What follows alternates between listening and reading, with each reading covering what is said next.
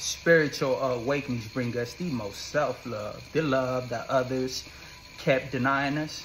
We find it within us when we choose to heal, when we stop blaming others and to take accountability, when we decide to be the bigger person. Demons don't and won't ever take accountability. Why do you think they do what they do?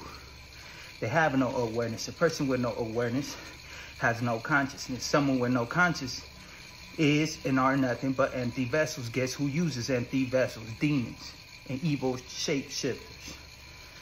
Take over weak minds and soulless vessels. Look at religion. Take control, the power and domination they demand onto the people and others. Look at religious people and their poor behavior. Zero act right. Demons only respond and react when angry, bitter, anxious, and jealous. They can't and don't function off love. Hate is what fuels them. They don't move off love like spiritual beings do. Demons have no creativity. That's why they still lie, cheat, and have no identity.